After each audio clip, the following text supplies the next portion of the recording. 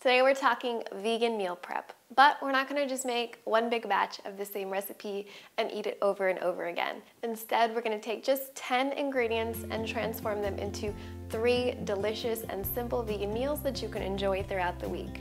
And these 10 ingredients are everyday items, nothing crazy expensive, exotic, or fancy. The key to a successful and stress-free meal prep is planning.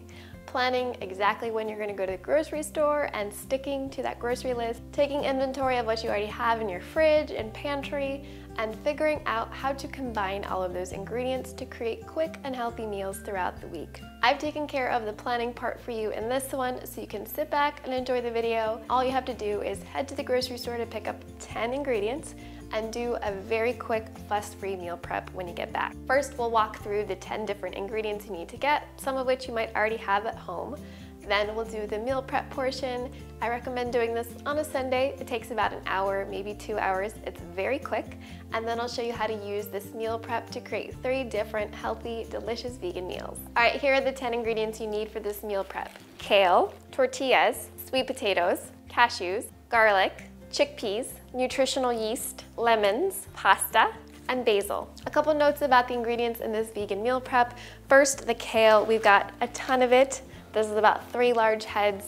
You can tailor according to how many people you're feeding, but it is the main vegetable in this meal prep, so we're gonna be using quite a bit of it in a few different ways. For the cashews, these are raw cashews that I buy in bulk. We're gonna use them in 3 different ways.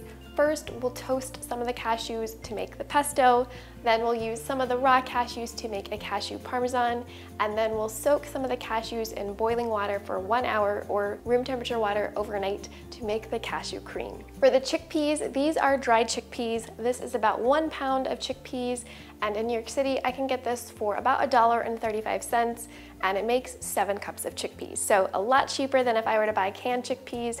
I would need 4 cans of chickpeas, and that would go anywhere between $4 and $6. So if you buy as many beans as I do, it definitely adds up over the long run. For the pasta, this is cavatappi. You can use any pasta shape you like, and this is just plain old flour pasta because I have a ton of it in my pantry that I need to use up. But if you're gluten-free, of course, use a gluten-free pasta.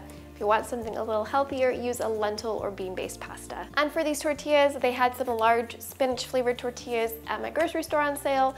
But if you're gluten-free, again, use the gluten-free tortilla. And if you're low carb, you could try an almond flour tortilla or even a collard green wrap for something on the lighter side. Now for the meal prep steps. First things first, we're going to cook our dried beans. Just gonna pop them in the Instant Pot with some water and salt. But of course, if you're using canned beans, you can skip this step. For the sweet potatoes, I'm going to bake them whole in the oven, 425 degrees Fahrenheit for about an hour since they are quite large. I prick them all over with a fork so the steam can escape and line a baking sheet with parchment paper for easy cleanup. While they're baking, I will make the cashew cream, the pesto, the cashew parmesan, and wash, chop, spin, clean, saute, or steam a bunch of kale. One of the first things you'll want to do is soak the cashews for the cashew cream.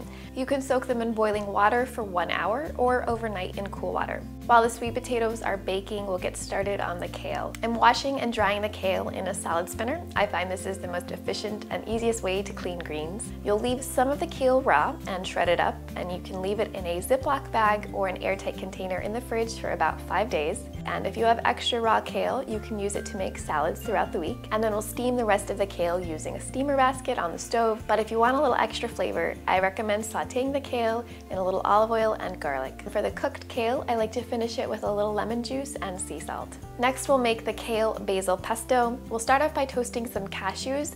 It's not essential, but it does add a nice toasty flavor to the pesto. And next, we'll need to blanch the basil for the pesto in salted boiling water for just 15 seconds. This step ensures that the pesto stays bright green and doesn't go brown in the fridge. After 15 seconds, transfer the basil to a bowl of ice water to cool down and then dry it off with paper towels. To make the pesto, you'll add the toasted cashews to a food processor along with some chopped up kale, the blanched basil, some kosher salt or sea salt, fresh chopped up garlic, lemon zest for extra freshness as well as lemon juice, and nutritional yeast for cheesiness. We'll blend it until it comes together in a paste, and then with the motor running, drizzle in a few tablespoons of extra virgin olive oil. Add more oil as needed to bring the pesto together to your desired texture, but if you want to minimize the amount of oil you're using, you can also stream in some water. Store the pesto in a glass jar in the fridge, and as long as you've blanched the basil, it should stay good for 5 days. The next condiment we'll make is our easy cashew parmesan, and all you need are 4 ingredients: raw cashews, nutritional yeast, salt, and just a tiny bit of olive oil. Pulse the mixture in a food processor until it's the size of kind of panko breadcrumbs. You can store this vegan parmesan in an airtight container in the fridge or glass jar, and it will stay good for several weeks. You can also cook up some pasta for the week during your meal prep, but pasta doesn't take very much time or effort to cook, so I prefer to cook it fresh on the day that I'm eating it. The sweet potatoes should be done baking by now. You want them to be fork tender but not falling apart, and you can store cooked sweet potatoes in an airtight container in the fridge for 3 to 5 days. The cashews are also done soaking by now, so we'll make the cashew cream. We've got our soaked cashews, nutritional yeast for those umami flavors, fresh garlic for a sharp, pungent bite, some sea salt or kosher salt, as well as freshly cracked black pepper, lemon juice, which helps mask the taste of cashews, and some creamy plant-based milk, but you could use water instead as well. Blend that all together in a food processor for 3 to 4 minutes, or about 1 to 2 minutes in a high-powered blender until it's thick and creamy, and you can store the cashew cream in the fridge for about a week. Once the food is all cooled, I store everything in glass jars or airtight containers in the fridge.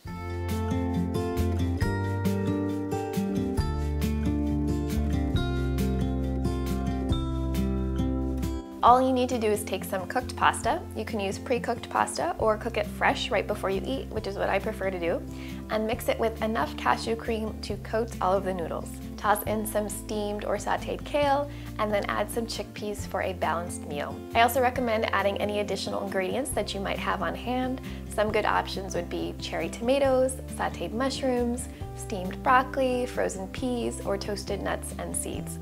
Today I'm adding cherry tomatoes and hemp seeds because that's what I have on hand, and I'm finishing it off with the basil we bought for some freshness and a few sprinkles of the cashew parmesan.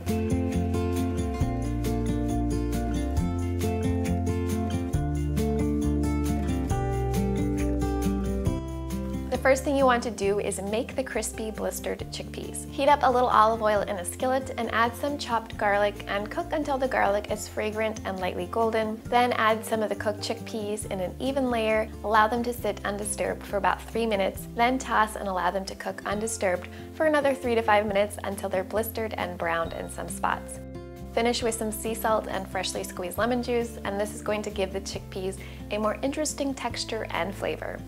To serve, make a long cut along the top of each sweet potato, but don't slice them entirely in half, and fill the sweet potato up with a few spoons of the kale basil pesto and top with some crispy blistered chickpeas. You can serve these potatoes alongside a kale salad using some raw kale, or you can add the steamed kale as a filling directly in the sweet potato.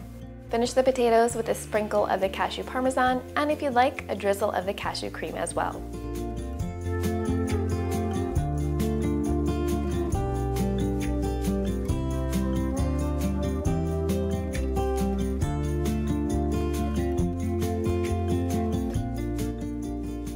To get started on the wrap, you're going to take some of the cooked chickpeas, and you can use the plain cooked chickpeas or the crispy blistered chickpeas from the last meal. Add some lemon juice, salt, and a few spoons of the cashew cream, and mash the chickpeas with a fork until it's roughly mashed, leaving some chickpeas whole for extra texture. Then take one of the baked peeled sweet potatoes and cut it into thin slices. Take the wrap of your choice and spread on a generous amount of the pesto we made. Another option is to use the cashew cream instead, or you can use a thin layer of both spreads for something more creative. Add the smashed chickpeas on top of the pesto along with some thinly sliced raw kale and the sliced sweet potatoes, and roll the wrap up. It's really delicious and satisfying, and if you want, you can serve some cashew cream on the side as a dip for the wrap.